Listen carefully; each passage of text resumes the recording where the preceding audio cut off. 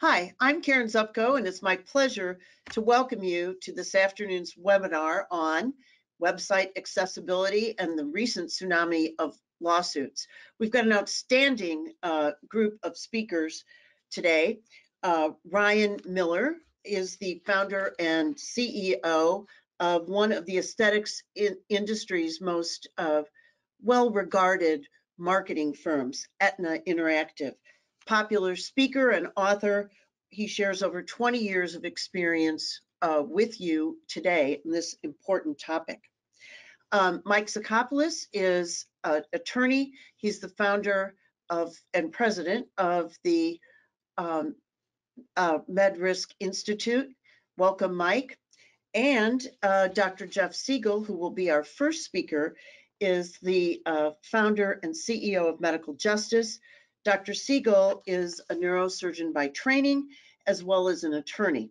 In the process of developing medical justice, Dr. Segal has established himself as one of the country's leading authorities on a whole variety of healthcare issues. And Dr. Segal is also a partner at Bird Adato, a national business and healthcare law firm. So with that, take it away. All right, I think Ryan is going to set the stage shortly, but the reason we're here today is because we have received many phone calls of new defendants, people who auditioned for the role of being a defendant. Nobody wants to be a defendant, but they're on the receiving end in the crosshairs of litigation related to the Americans with Disability Act and its state equivalents. The ADA law was implemented decades ago, and many in healthcare have been caught in the crosshairs, but recently people's websites are being caught in the crosshairs. So I think these are some of the near-term challenges that we're dealing with. All right, let's see if we can launch this baby forward. I just want to point out, if you have questions, if you pose those in the little box on the right in your GoToWebinar screen, we have allowed plenty of time to answer questions. All right, so the tsunami is here. I cannot tell you the number of phone calls I've received. Ryan has said he's received a number of phone calls. Anybody in the healthcare liability business, Mike, you've received phone calls. We're all receiving phone calls saying, what's going on here? I've had a website for a long period of time. Almost everybody I know can read it, can access it. Many people have tools to be able to dig a little deeper, but for the most part, this looks like a cash crunch, or people going after the physicians for just because they are looking for cash. So we're calling this an epidemic of ADA lawsuits with doctors in the crosshairs. Let's go back down memory lane and let's talk about the ADA Act as it relates to people in healthcare. And there was a Supreme Court case over 20 years ago called Bragdon versus Abbott. And here, it had nothing to do with a website, but it was a dentist who got sued. Why? He took care of a patient who was HIV positive, and he said, look, I'm concerned. I don't want to put myself or my staff in harm's way, because if something happens to me, if I get stuck with a needle, it'll be a problem. So he said, let's do this not in my office. We'll do this in the hospital. And by the way, I'm not going to charge you any additional money for the professional fee, but you probably will incur additional charges because we are performing this in the hospital. Well, the patient predictably did not care for this and filed a lawsuit. This went all the way up to the US Supreme Court, and what did they determine? They determined that the doctor was unreasonable and did not use objective information to support his conclusion. His point was that yes, you did indeed discriminate against this particular patient, because if you use universal precautions, which was recommended at the time by the Center for Disease Control, you really should not be at any increased risk. And by the way, how many of your other patients that you don't test may be HIV positive? And so I think this was not an entirely unreasonable conclusion from the US Supreme Court. Now let's compare and contrast that with Morrow versus Borges Medical Center. And this was an appellate court case, did not work its way up to the U.S. Supreme Court. And it does suggest that there are cases that end up on both sides of the balance here. So in this particular case, it was an employment law case. Here, a scrub tech, his last name was Morrow, was also HIV positive, and he was terminated because they said that his role, being in the operating room as an HIV positive individual, could place patients in harm's way. So he did admit under deposition that he occasionally did place his hands in the wound. Not surprising, he is, of course, a scrub tech. And he also admitted that occasionally his gloves tore. That's no surprise. Every surgeon's glove will tear at some point down the road. And so the court concluded that if this actually occurred, even if it is uncommon, it could turn into a death sentence for the patient. And so the appellate court said that this was objective information, and the medical center was within its rights to go ahead and let the employee go, and they were within their rights to do so. So now we go from people in the workplace or patients in an office to websites. And the question is whether websites are considered places of general accommodation, because this is going to be the buzzword in terms of getting through the door to go ahead and sue someone. You have to determine that a website, according to the ADA, would be a place of or in public accommodation. We'll talk about this going forward. Let's see what we got here. So this is a real lawsuit that one of our clients received recently, and apparently this is a repeat offender. This plaintiff is suing multiple people, alleging somehow they can't get the information they need from a plastic surgeon's website to make an informed decision. What type of information were they looking for? Well, testimonials that may not have had proper closed captions so they could read it. And they not only go after the Americans with Disability Act, but they also reference a state act, the UNRUH Civil Rights Act, spelled UNRUH, and many states have an equivalent analogy. So here I've circled the defendant, in this case, the plastic surgeon, is a public accommodation within the definition of the title. But really, they're basically saying the defendant's website is a public accommodation. The defendant's website is a public accommodation. And this is kind of the new stuff. I mean, before it was the office. The office itself didn't have the proper ramps, the proper handles to keep people from falling down, making sure the mirror was the proper distance above the sink in the bathroom, and so on and so forth. That stuff has been litigated for decades now, but the lawsuits related to websites, that is new material. All right, so things that start on the West Coast happen to percolate frequently across the country. What starts in California often works its way across the country. And this is a ADA website case that was in the Ninth Circuit, 2019. So the Ninth Circuit includes California, Oregon, Washington, Hawaii, Alaska, and a few other states, and so on and so forth.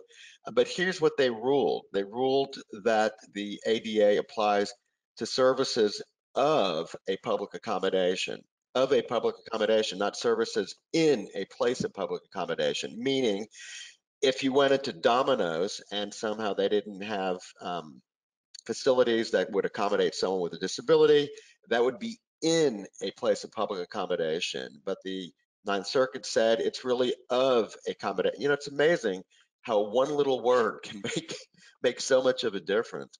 But anyway, the bottom line was that people were struggling on the website and the app to go ahead and order and pay for pizza, and Domino's knew about the Americans with Disability Act. Accordingly, their website was not compliant. Plaintiff wins. The person who tried to access Domino's website won their case. But that is not where the story ends. The story has additional chapters in it. And this is recent news. We go from the West Coast to the East Coast, and this is the 11th Circuit, which includes Georgia and Florida. And they said, we don't agree with California. They said, and somebody was trying to sue Winn-Dixie because of their website. And certainly most Winn-Dixies do not look like the picture that I presented on here, although many of the cars may actually be the same ones that are out there. But this was a similar case regarding the website, and they said, we actually find the conclusion to be the opposite of what took place in California. We do not believe that the website is a place of public accommodation, and it did not create a barrier that people with disabilities are still able to use Winn-Dixie's facility, and the defendant, in this case, Winn-Dixie, won. So a completely opposite outcome compared to what happened in California in the Ninth Circuit. So you must be asking yourself, well, where do I live? Do I live in the Ninth Circuit or the 11th Circuit? If I don't live in any of those circuits, what does that mean to me? All right, so I've thrown up the map, and unfortunately, I don't have Hawaii in this map, but Hawaii is in the Ninth Circuit. But the bottom line is there are many circuits across the country. The Ninth Circuit has spoken, the 11th Circuit has spoken, but every other entity, every other appellate court has not spoken. Silent. We don't know whether they're going to lean towards California. We don't know if they're going to lean towards Georgia, what the outcome will be. And so we'll just have to wait and see. Now, that does not mean that cases are not being filed in any of these geographic regions in the country. In fact, I can guarantee you cases are being filed in these parts of the country. How do I know that? Because Ryan told me. Ryan told me he has cases of people in the second appellate, second and third. Second and third, and there are probably others that when we're done here, you'll pick up the phone call and go, what about me? I'm on the receiving end. So the bottom line is when you, and this is just a legal description, when there's a split in terms of the law between various appellate circuits, that's ripe for going up to the U.S. Supreme Court to adjudicate the differences and to harmonize the law so everybody can make predictions. I mean, for something as important as this, namely website accessibility, it would be nice to harmonize the law across the country because they're relying upon a federal law. The Americans with Disability Act is a federal law.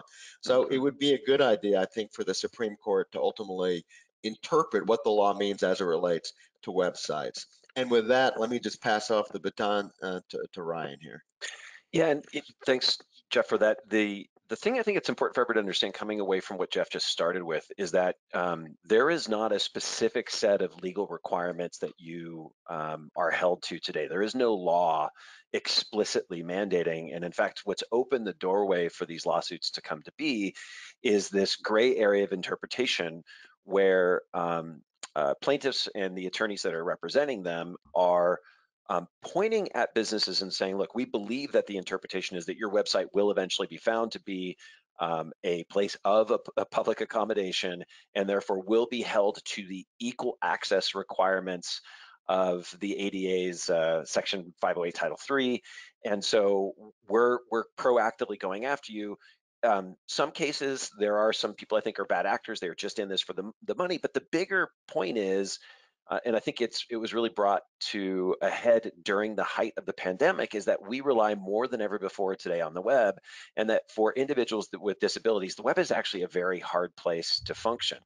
And this movement, and I believe it will be a movement that ultimately at a federal level here in the United States, it's actually already federalized in Canada, that there will be a movement towards defining the web as a place where businesses need to provide public accommodation.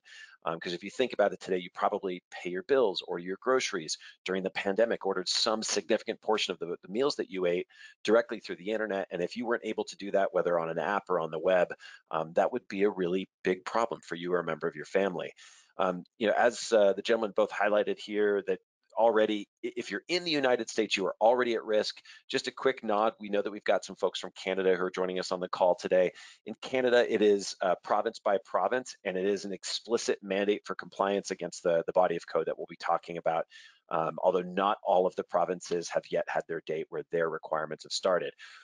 The requirements, when they do come up, when a law firm today takes a plaintiff case, they file a suit against you and say, you are not conforming, you're not creating an environment of equal access on your website, what are they checking? Well, explicitly, there is a set of technical requirements that have been articulated by an independent third-party organization called the W3C. It's specifically referred to as the WCAG. To make things super confusing for you, there are multiple versions and multiple levels. The version that has been most often cited in the litigation that we're aware of here in the United States today, it's also the version that is the law of the land in those provinces that have already implemented in Canada, is version 2.0 level AA. This is the technical benchmark that's being used.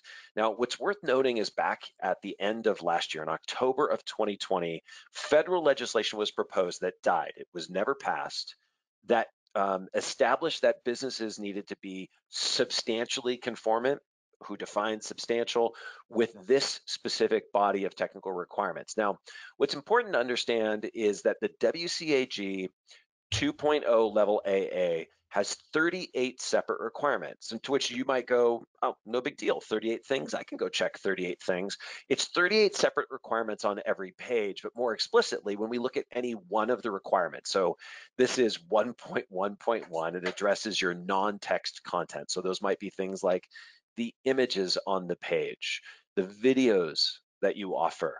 For those of you that are active in podcasts, the podcast that you publish, your PDF files, those elements are non-text elements of your website. Well, let me show you, let me open up, we have that little blue arrow there. Let me show you what it looks like if we open and expand that to reveal all of the pieces separately that constitute conformance with that one requirement.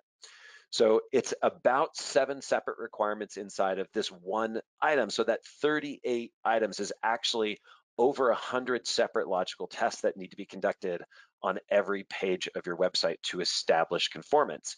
You know, a really simple one that's on here, many of you are familiar with the idea of CAPTCHA, right? Sometimes it's a strangely presented, warped body of text with lines through it. Or other times you've experienced Google CAPTCHA where it says, pick all of the images that contain fire hydrants, right? It's a simple requirement. Those are graphical elements or non-text. And it's the requirement that those CAPTCHA, the tests that are implemented before forms can be submitted, are presented in ways for people who have visual or auditory disabilities, right? So it is that granular that these tests need to be run.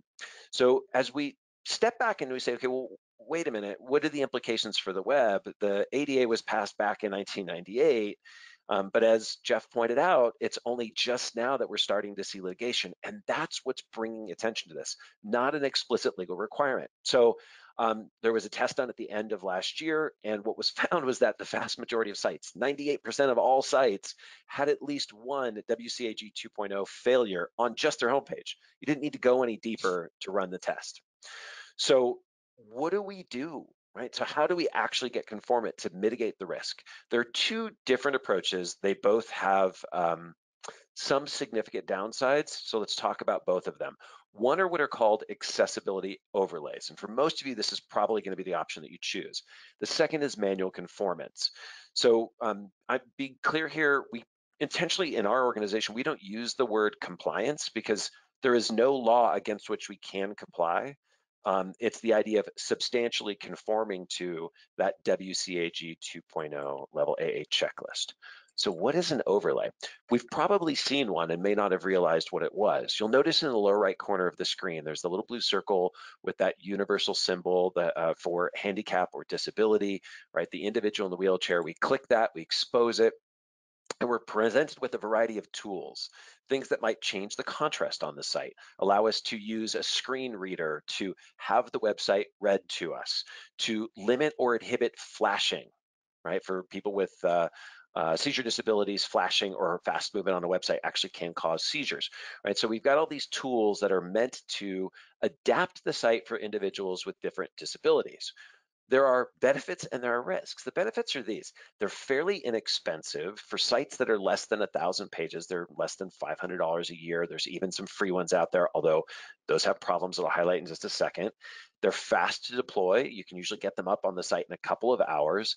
They do offer some future proofing. The one that I just showed you on the screen actually uses artificial intelligence so that if a member of your team, let's say they publish a blog with a photo in the blog, but they forget to put text behind that image describing, it's called alt text, describing what the image depicts.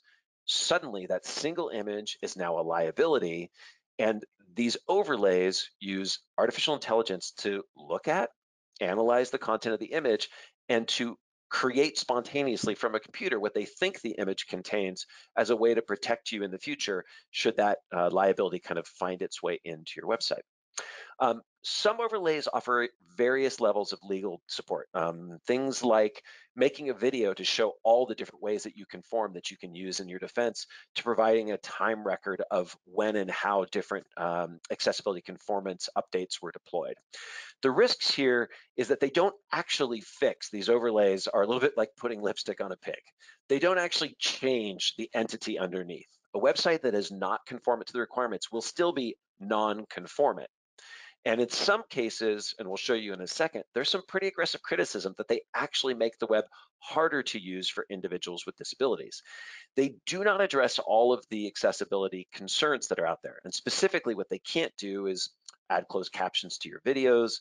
They can't take a PDF file that contains non-machine readable text. So that's like a scan of a media appearance, right? Let's say you were covered in a newsletter article, a newspaper article, or a magazine article. You put it on your scanner and you scan that. That's a picture of text that can't be read by someone who has a disability.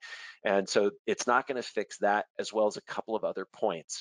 In addition to that, and this is one of the ones for us that technically slowed our rush to find the right disability overlay or accessibility overlay, was that most of them dramatically slow your site performance, especially for mobile users.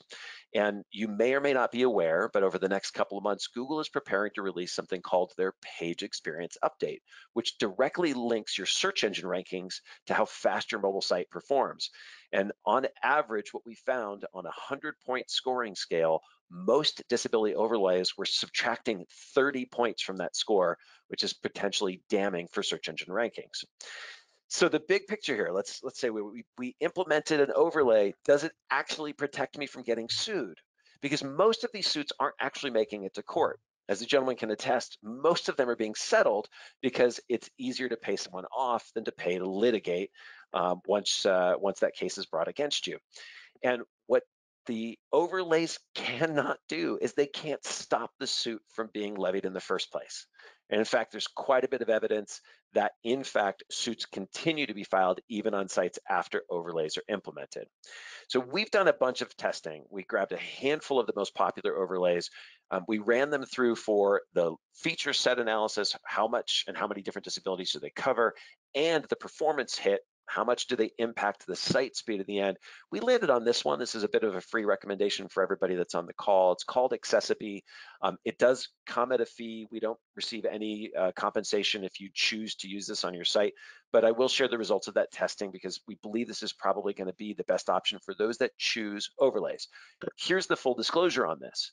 It doesn't matter which one of the major overlays you pick. They are all named by name in at least one major piece of media coverage out there as being a bad thing for the disabled community. Why? It's because it's not actually encouraging businesses to build accessible, conformant websites. It's taking a shortcut with the hopes of quickly deterring the lawsuits that are coming in, but not fixing the underlying problems. So if you choose to do this path, you set up an account with a service like Accessibility or whichever one you choose. There are others that are free. You install the software on the website. Then there's the checklist of all of these different things that you have to fix manually. And your overlay, if it's a free one, they're not going to tell you what they don't cover. The services that are out there that come with a fee provide a secondary checklist to guide you through things that you might want to check on your own, but they don't certify it. So you've got to take care of that yourself or trust that you've got a good agency partner that will be diligent in addressing those issues. What do they cost? Well, it's typically less than 8 hours. It might be a little bit more if you're someone with hundreds or thousands of videos, lots of media content or a podcast, but typically less than 8 hours of media time, of agency time rather, to get it configured, get it installed, and check on all of those things that aren't being covered by the overlay. And they range anywhere from $40 to $140 a month. They're more on very large sites. So if you've got a site that's more than 1,000 pages, that's where you're potentially going to see some higher monthly charges. Now manual conformance. So in the light of all that, I'm sure you come back and say, well, wait a minute, why don't we just fix these underlying problems? That's morally or ethically the right thing to do. And the honest answer is it's the cost, right? It's why in Canada, their legislation actually exempts business with fewer than 50 employees, because they've realized it would actually be a significant financial burden to do this. So the manual approach is an audit, right? I highlighted that there's more than 100 separate logical tests that need to be run against each of the pages of your site. Most commonly, it's run against a representative set of pages. Anywhere from 8 to 20 pages of the site are selected that are representative of other similar pages. So for example, maybe you only test one of your photo gallery cases if you're in aesthetic medicine, but all of your other cases are assumed to be roughly the same. Once that test is done, you prioritize and select which updates are you actually going to be able to afford to do. You decide if you're going to do an overlay at the same time as insurance for yourself and for your practice, and then you customize and publish this thing called an accessibility statement. Why didn't I mention that accessibility statement up above? Well, because the overlay products that are reputable, like that one I mentioned, Accessibility, they actually include the development of the accessibility statement for you, where if you're doing the manual approach, you've got to do it yourself. Then you've got to cross-train every person who contributes to your website to ensure that they understand what needs to be done differently as you go into the future, so that you don't accidentally introduce a single element that essentially creates, again, the liability for you and makes your site non-conformant because of that one change. What does that manual effort cost? The audit alone, just the process of having an expert body come in and look at your website, assess what it would take to get you to the place of conformance, is typically a $10,000 to $14,000 effort. For that, some will actually certify you at the end of a multi-stage process. Then you've got to go through and do the code and content enhancements on your site. Those can be equal or greater than the actual assessment costs. So you're probably looking at a minimal effort, minimal cost for the effort to conform that's closer to $20,000. In some cases, more expensive than your original website development cost. Now, maintenance and social media are also considerations, so I want to touch on both topics briefly. The accessibility effort, the thing that you have to understand is it's not a one and done. In many cases, I would say it's probably fair to think of it like the recertification or the maintenance of certification for your operating center, right? You have a big moment in time where you get everything certified, you prepare the binders, you train the staff. You then have that ongoing responsibility to maintain compliance so that you don't have complaints brought against you during your course of operations, and then you have to recertify at some point down the road. How could something like this happen? A single moment in time undo everything? Let's run through a quick hypothetical. Let's say that you have videos that you've produced and you've adopted the practice of first publishing all of your videos to YouTube, and you've enabled on your YouTube channel automated closed captioning. Okay, so YouTube has this service where it's a setting on your channel, you turn it on, and it automatically adds that closed captioning text for you. You don't even need to take the time to do it yourself. And then your protocol is you embed the video from YouTube onto your website, and that ensures that it has the closed caption. There's a problem. About 1 in every 80 videos that you upload to YouTube, for some unexplained reason, just won't get the closed captioning, even if it's turned on your channel. But your protocol doesn't call to wait before publishing to check to make sure those closed captioning appear. You add it to your website and boom, just like that, there's a video without closed captioning, and that's enough to precipitate a lawsuit. That's the risk that we're facing inside this environment. Now, where are you most likely to get sued? And we've seen a variety of website accessibility lawsuits from both coasts. I'm only aware of one in the middle of the country that I've heard about so far. And they are largely focused on these areas. Websites that, for the way that they were developed, limit the ability of the user to use the tab or keyboard to navigate the pages of that website, right? So this would be for someone who relies on keyboard controls because they can't readily operate a mouse, relies on keyboard controls to move through your site. If they can't get to your pages, it's seen as being inaccessible. If they can't understand the content of your images. Now, I mentioned before what alt text is. It's an abbreviation for alternative text for people who are visually impaired, and it's text that is read out loud by the software as it moves through the body of a page. Similarly, closed captions on video content or full transcripts associated to things like audio files and podcasts need to be offered. Now, the last of these areas where we see major risk, and I'm aware of at least 2 lawsuits where I've seen this referenced, are PDFs that contain non-machine readable text. And the example I gave you earlier was that you were covered in a magazine, you set it on the bed of the scanner in the office, you took that scan, but you didn't use what's called OCR, or object character recognition, to create a transcript. You published it on a media page, someone can click and open it, and it's visually available, but it's not available to the visually impaired. And on pages like that, we actually need to offer a full text transcript on a page below where we link to that PDF, right? So these are the kinds of things that are most likely to get you and your clinic in trouble. Now, we get questions all the time, well, what about social media? And I don't think, Jeff or Mike, I don't think you've seen this yet. I am not aware of any lawsuits there. I would say this is a low risk, but we'll take a moment since we're on the line just before we wrap up to just touch on this point. If you think about it, what they're concerned with largely is equal access. If you publish an image or a video, and the good news is that Facebook and Instagram, they're owned by the same company, they automatically close caption videos that you publish there. If you publish a video, they want equal access, we've got that covered. But if you publish an image, there's no part of the service where you actually can do the equivalent of alt text on either platform today. I suspect this will probably change. And so we need to ensure that any image that goes onto a social media platform like Instagram has text with it that would allow me to gain essentially substantially the same content or same experience that's contained in that image. And that might influence or change how you post on social media. And if you're using new or novel platforms, there are new platforms in social media that emerge at least twice a year. Make sure that any video that you're posting there is automatically being closed captions to limit your liability now and into the future. And if you are sharing files or linking to files through social media, be sure that those files contain text that's machine readable. Machine readable, the way to know that is you can place your cursor and click. If you can highlight individual letters in words, the screen reader or the software reader will pick that up. If you can't, it means it's a picture of text, and that's a problem. So what now? What do we do? You have a choice to make, right? You've got that high road or low road.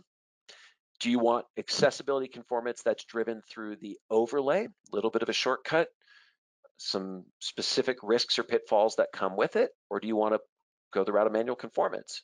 Either way, it's a conversation that you need to be having with your agency partner, and you probably need to be having it right away because these lawsuits are only accelerating, they're not diminishing.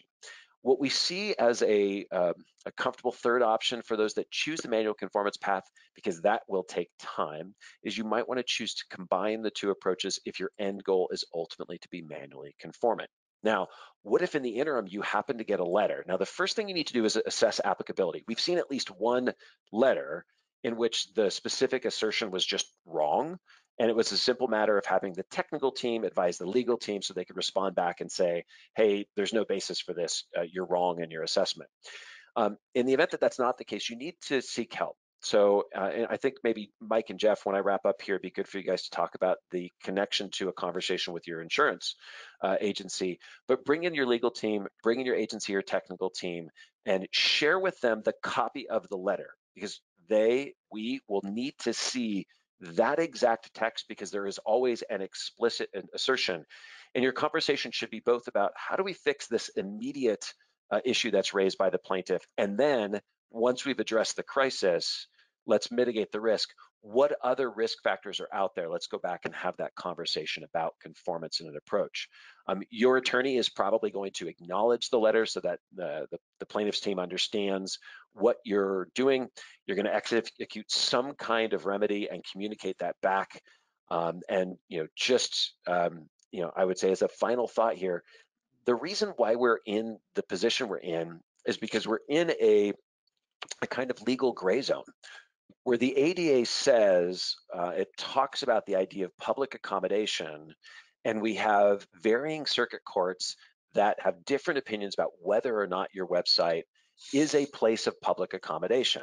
And we have plaintiff's attorney who are using the gray zone, the lack of a clear federal guideline about whether or not who needs to comply and to what level. They're using that gray zone as a vehicle to open lawsuits and in many cases achieve settlements even though the broader goal, I believe, is really about creating a web that's more accessible for everyone. So on that, maybe Mike or Jeff, do you want to talk a little bit about the intersection should they receive a letter with insurance? And then Karen, let's hand that back to you for any Q&A. Yeah, I'd like to ask Mike. Just a second. I'd like to, excuse me, I want to encourage people to please post your questions. I can't believe that some of you are like me, not like me, scratching my head, wondering, well, who could post? And a whole series of things are racing through my mind. Let's hear your questions. Please post in that question box. Mike? I want to first start by throwing a question to Mike, because there are two forks in the road. You either get a demand letter from an attorney, or you get a lawsuit from an attorney or from the courts, but ultimately the plaintiff attorney has popped it forward. Those are two different dimensions, and you've certainly seen similar types of actions with things like copyright or privacy violations, where there are so many gray zones. And I remember a number of our clients getting a demand letter from a plaintiff saying, hey, look, you stole the images from our website, etc. Give us $5,000 or $50,000. Now, those are two entirely different paths that you would think about. 5,000 is painful, but not as painful as 50,000. And then I'd like you to talk about insurance potentially as a mechanism for assisting here. That's something that everybody should know about. So I think where you're headed with the 5,000 and 50,000 is folks may have to make a business decision. Even, well, I'll address insurance here in a moment, but you're going to have some form of a deductible. And perhaps the least expensive thing to do is to hold your nose and cross your fingers and write a check for a small amount of money. I don't like to encourage that. That falls in my mind in the category of negotiating with terrorists. But sometimes that is the least expensive, both financially and time-wise, to get rid of a problem. Doesn't mean that the problem won't come back again, right? So ultimately, I think that you're going to have to address, if you do have website issues, with a firm much like Ryan's that does exceptional work, to be able to help you get in get your site in a little bit better shape. Now, you do have some potential of getting insurance through your normal policies. Depends on what you have. This, as everyone has said, is a gray zone. So policies have not traditionally been written directly on point on this. If you were to look at your general liability policy, it has some degree of coverage for media and advertising. It's generally geared towards misuse of copyrighted material, but oftentimes that language is a little bit loose. It hasn't come up before, and arguments can be made that that coverage should extend to a claim on the Americans with Disability Act that your practice is facing. There are other areas of insurance that are more likely to cover it.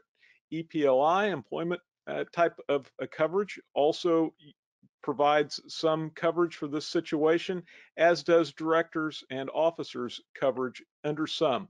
All of this is language dependent upon the type of policies that you have. Again, we've not seen until recently a wave of these, and insurance companies are slow to react and to alter the language of policies to address specific types of new risks. So I think in the coming months and years, we're going to see some clarification from the insurance industry. But right now, it is worth checking. You are looking for third-party coverage for these type of claims, and this is something that you could check with your broker to see if the policies and the coverage you have in place would address these type of claims. A call to your broker shouldn't cost you anything, and at least you would know if you're covered in the event that you draw a letter or a lawsuit. And Mike, if I can add on there, one of the things that I think clinics need to be cautious of is I'm aware of at least one clinic that received a formal suit as opposed to a demand letter, settled, and then as soon as that check cleared, the exact same attorney with a different plaintiff filed a second suit for a different issue. The client, they had not become fully conformant. and literally within days of the check clearing. So your reference to terrorism, I think it's a real risk, it's a real threat. And unfortunately, this is one of those things that as business owners, we all need to be taking really seriously. It makes the legal profession so endearing to everyone, doesn't it, Ryan? When you have these kind of things. So there are ethical rules that prevent lawyers from agreeing not to bring claims for other clients in the future. So if you think, well, I'll settle it and I'll make part of the deal is they can never sue me again, my guess is you're going to see someone waive that and try to hide behind it. And you're absolutely right. You may be encouraging a whole flotilla of claims to come by writing a small check to start with, only to find out that you have a whole series of other checks to write thereafter. So that's that needs to be part of your calculus. And ultimately, if you're exposed, you're going to need to do some work on your website to reduce that exposure. I don't think anybody on this panel would encourage just the write the check and hope for the best strategy of life. We can't do that. Yeah, from the survey, I would say everyone on this call today is exposed. Unfortunately, I'm aware of other agencies that have for several months been telling clinics that, hey, all you need to do to comply is to install this free overlay, without the secondary conversation about all of the other things that need to be manually adjusted with the overlay. And every one of the clinics I've talked to in that instance, when we look at their site for them, we can easily pick out additional areas of non-conformance, even though they've deployed the overlay. So, I would argue that probably, that 98 or 100% of the individuals who are joining us for this are in fact in a position of risk today. Well, we've got a very rich question that I think needs to be posed, because I suspect this asker has a whole group of other people wondering the same thing. Sure. It sounds like this. Why is this an issue for plastic surgery sites? The sites are for marketing information and, at the end of the day, for the promotion of the practice. They are not essential, not required. No one has to use it. It's not like it's a public utility serving the public. Going to the website isn't a requirement to becoming a patient. I assume the legislation applies to all, but it seems absurd. Oh, yeah, let me just take a first stab, and then Ryan. You know something? I thought that was going to be good wrong for you guys. We'll all have something to say. It's like a red cape to a bull in a matador. So yes, do we think every aspect of the law is appropriate? No, we do not. And the general context is that if you don't like how the law is implemented, we have to change the law, or at least have the law interpreted by judges who see things differently. I think a straight-face argument can be made that even in an aesthetic surgeon's practice, that the website is providing some information, and the question is it information that somebody would use to make an informed decision as to which doctor to see? So if there are 10 different doctors to see, it would be helpful to know, is this practice going to be helpful to me as someone who is disabled, so that I can navigate through their physical structure, both without any problems, as well as feel at home and welcome. But also it's to help them make an informed decision. That is indeed the argument that's being made. The argument that's being made legally is that the website is an appendage of the business. And that it's true, nobody needs to market, but if you don't market, you will have no business unless you're the only game in town. Ryan, pick up from there. Yeah, so the first thing I'm going to counter that and say it's not just plastic surgery. The first suit I ever heard of back in 2020 was actually for a dermatology practice, and then very, very shortly thereafter, in late 2020, the second one that I became aware of was for an orthopedic office, followed by an ophthalmology clinic. So it wasn't actually until early this year that I started to see that movement towards plastic surgery, number one. Number two, as we think about it, the fact for some clinics, I think that's true. It is just a marketing platform, although I would argue that that same doctor, if called in front of a state medical licensing board or a society, would argue that it's actually about patient education, and that's their main motivator in most cases is as a vehicle to educate patients who are considering both them and their procedures. And I would go a little further and say, well, today, much information coming out of the clinic. So for clinics that do price-based promotions, specials, many times the only place you can learn about them today is actually on the website. So that is a feature, or clinics use bill pay that's routed through the websites. Many clinics have patient portals that are an integral part of how patients interact with the patient today.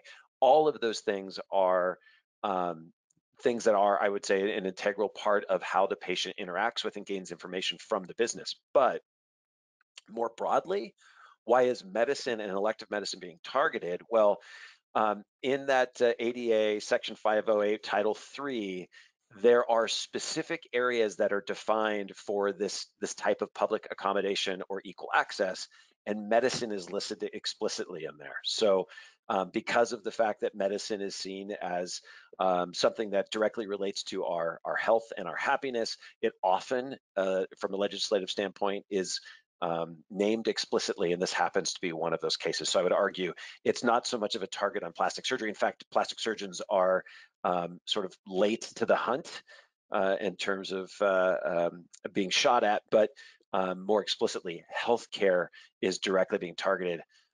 Plastic surgeons are probably right now looks like easy prey because of the perception of deeper pockets. Oh yeah, it's Willie Sutton is the person that we referenced. They asked Willie Sutton why he robbed banks. He said, answer is simple, because that's where the money is. So a lot of this is a ploy to get cash. I can tell you that it doesn't just happen on websites. It also happens in businesses. In fact, in Georgia, as an example, they had what were called testers. People that had real disabilities would go into convenience stores, asked to use the bathroom. They never intended to, nor did they purchase anything from the convenience store, but they would take their ruler out, measure was the mirror the appropriate distance above the sink, and so on and so forth. And for many of these convenience stores that have no background training experience in this, they were not in compliance, or they didn't conform to the law, using the proper terminology. And so they got hit with litigation. It was one of these, hey, pay us now, modest amount, pay us $2,500, we'll go away, you don't have to litigate this. And many people rolled over. And in fact, you'd find the exact same plaintiff, the same person with a disability, the same tester, going from convenience store to convenience store, making a pretty good living. This was indeed their day job. In fact, we wrote about one practice out in I think it was in Nevada or Arizona, but I didn't know whether this patient was a tester or not. It was an individual. Well, anyway, the practice was performing some type of cosmetic procedure related to, I guess it was penile enlargement. And this patient came in with cerebral palsy, barely able to move his arms, also had a background history of hypertension and seizure disorder, had epilepsy, poorly controlled with medication, came in to have the procedure performed. And as they were kind of thinking through this, they gave him the informed consent form to sign. He couldn't even sign it, and he lived alone. So the question was, how is this individual going to be able to even manage or take care of himself post-operatively? And from my perspective, I don't know enough about the procedure that's being performed, but I would just say it's probably not a great surgical risk if you can't actually take care of yourself post-operatively. But my concern, which was no less important, was that he may have been a tester, with significant disability, saying that a procedure was denied to him precisely because he was disabled. So it's not just websites that are out there that cause a tsunami of ADA litigation. Thanks, Jeff. I've got a couple other questions that we want to go for zippier answers here, guys. I have a client. This is from a fellow attorney. I have a client who was sued without warning letter because 2 of 150 videos on YouTube were not closed captioned, like Ryan stated. The videos were not on the website. Is there a way to review YouTube channels to assure that all videos are closed captioned without going through them manually? No. So I only know because I had to write the protocol for my team to do this about a month ago. There are tools inside of YouTube, your channel's analytics, to export all the links to all of the video content, but then you still have to open each one manually, look to see that there is a CC inside of a little white pill-shaped icon, a CC icon present on the video to know that the captioning worked. Google does not today. It's a free automated service.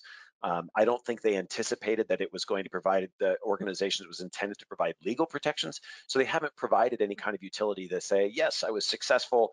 You now have closed captions there. That reporting is not available. It may be available at some point in the near future, but it's not there today. It's a manual review. Great question. Okay, this is another great question. Hey, are webinars like this required to be accessible with captions? The short answer is yes. So on our side, we actually use a third-party transcription service in addition to closed captioning on YouTube when we do our webinar content. So we present both the closed captioning and a text transcript specifically to provide the coverage. Okay. The comment was, ouch, I was afraid of that. One other question is, who should be allowed to post on your social media or your website? My experiences, and I wonder about yours, that sometimes it's a part-time employee, sometimes we're encouraging all the nurses, oh, please, post, you had permission and you're going to post this on our social media and on yours.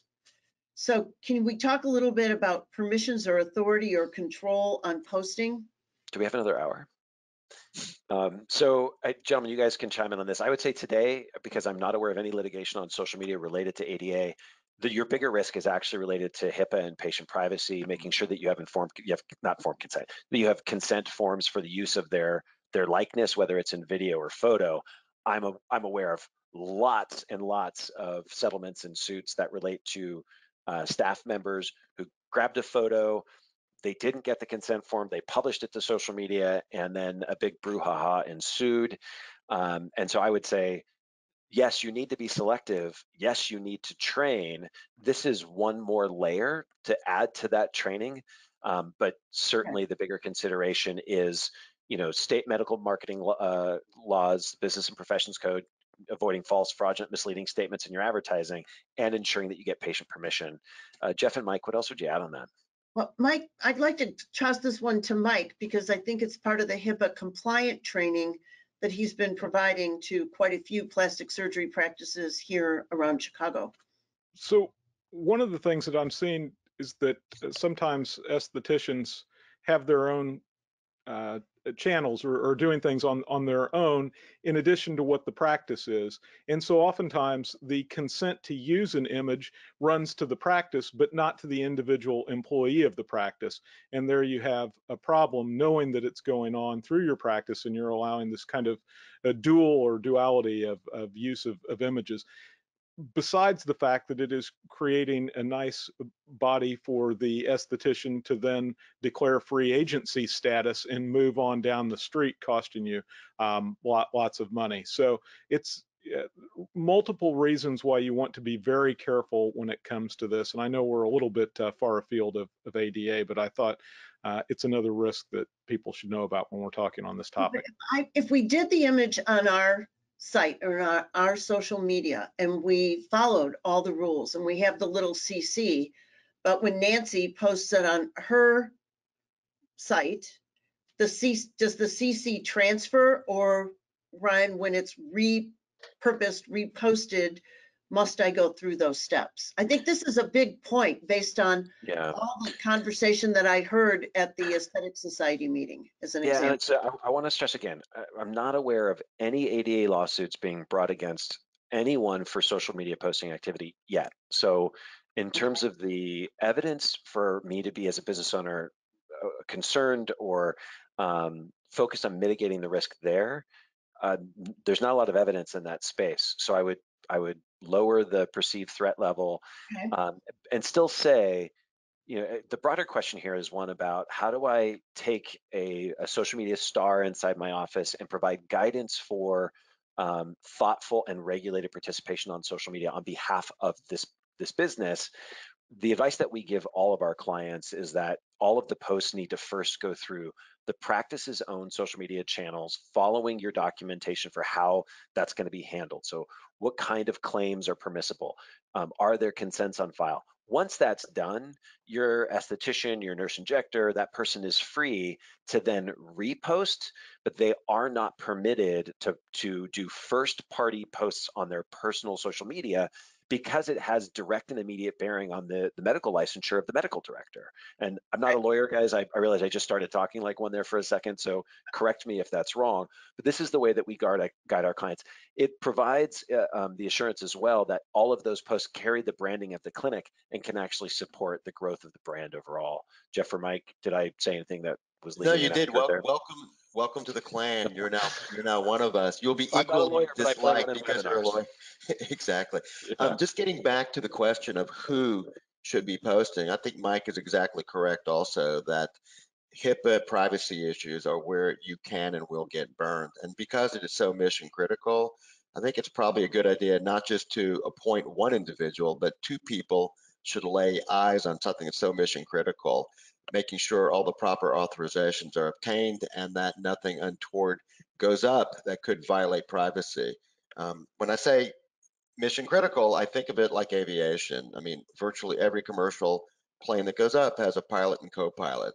It really keeps the fatality rate going down. So yes, I would say two people have to lay eyes on it to check off. Okay, got another one. Oops, Mike. I just wanted to get Ryan's opinion on a hybrid approach to overlay and manual when it comes to these requirements of patient portals. You briefly touched upon it, but now we're seeing open note requirements, and the Cures Act is talking about information blocking. It seems to me that there are certain portions of websites that are far more critical to be ADA compliant than perhaps others, and maybe you could disagree with me on that or talk about that. Yeah, so I would say the reason why most clinics are concerned about it today isn't because they believe they have a moral or ethical obligation to build a more accessible site. It's they're trying to avoid suit.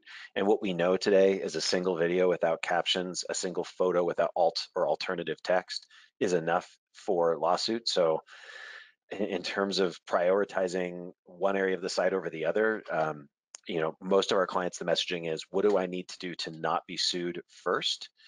And the fastest thing to be done is always going to be that overlay with the small number of manual fixes that aren't covered by the overlay. And even for practices that feel, whether for moral, ethical, or business practical reasons that they want to pursue full manual compliance, that's going to take several weeks or months to execute, and that gives you the coverage in the interim. One question that has come up here says, what about Facebook Live? Do I need captions if I'm doing Facebook Live? I think that's a good question. Thank you. Yeah, so my understanding is that the live platform, and I apologize because I'll need to go and research this answer afterwards, but my belief based on my reading, I actually haven't tested it personally where I've tested all of the other feature set, is that it is captioning you in real time when you're live. The trick that people need to understand on both the Facebook and Instagram platforms, enabling the display of closed captions is a deep buried setting. You have to go through like 3 or 4 mouse clicks to get there, but you can turn it on to test it yourself. If you seek out that setting, it's in your settings on both the app and on the web-based versions.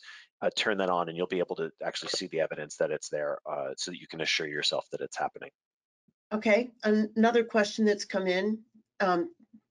Do you recommend an accessibility statement on websites? And if so, what should it include? Yeah, so the W3C includes, they offer a template. So search the letter W, the number 3, the letter C, accessibility statement. They actually offer a statement generator. It's a template. They'll prompt you for answering the questions. As part of those questions are quite technical because the statement declares how far and into what version and which level of accessibility you are conformant.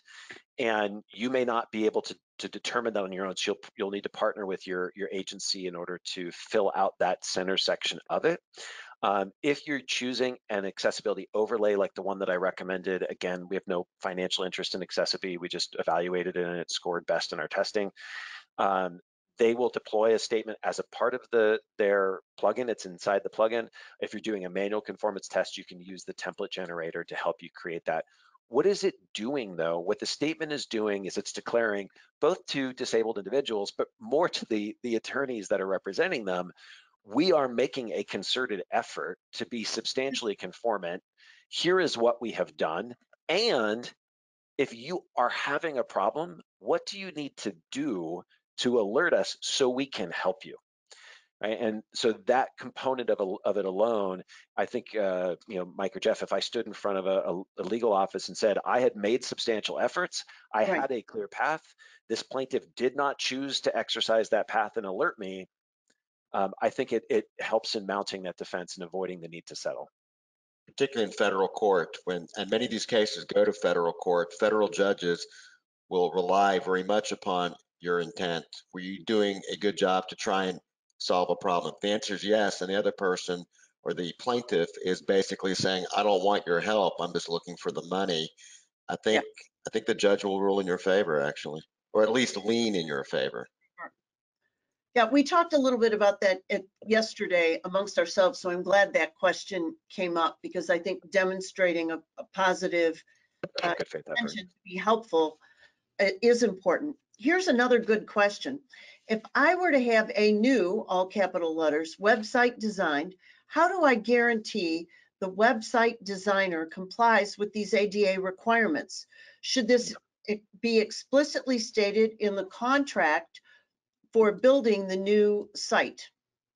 Yeah, so a couple things. If we go back and we look at the data point that I shared earlier, that 98% of the sites on the web, just their homepage alone, is non-compliant today. This is a whole new approach to coding that's not very common outside of the public sector. The public sector has had more focus on this for a long time. It's why their sites tend to be much more boring, because they are using these rigid templates that are already pre-tested as being conformant. So the long and the short of it is, you can have that conversation with your agency and say, I want to make sure this is a part of my project. Expect the cost of your project to roughly double. And in order to get any kind of guarantee, I know for our agency, because we don't offer the conformance testing internally as our own delivered service, we rely on a third-party tester to actually get that guarantee. There would likely need to be an additional service that's embedded, in which a third party is engaged to provide that conformance assurance at the end. It is very much an iterative process where you design, develop, and then you have to test. So there are new steps, there's new labor and new approaches to development that are going to be required for that full conformance. The question comes up, well, if we know that these suits are happening, why isn't everybody moving this way? And the answer is, which way? As an agency owner, problem what I struggle with my team is that the difference between 2.0 level AA, 2.0 level AAA, 2.1A, 2.1 AA are dramatically different. A full doubling of effort if we go from 2.1 AA to, or excuse me, 2.0 AA to 2.1 AA. And so because there's no law defining, at least in the United States, what conformance looks like and whether we must hit full conformance or simply demonstrate a substantial conformant good faith effort, I don't know how to design the process today. And what we're doing in partnership with our clients are more focusing on the retrofit to say, once the site is built, what do we need to do to provide the adequate level of protection and demonstrate that good faith effort, until we have an explicit law telling us all, this is how to do it, and this is your checklist. Well, it seems to me as though we still have 129 folks who are with us, that we should all be writing our respective specialty societies, and that medicine should go forward to ask for this level of clarity, because this is all a little bit crazy making. Yeah. This will be our last question, and we will go through the written questions that were not answered. This gentleman or woman wants to know, will there be a live recording provided to participants for today's webinar? And I believe we agreed that the recording would live on all of our individual websites, and you see those posted. So you can go to any one of the participants and you'll find that information there.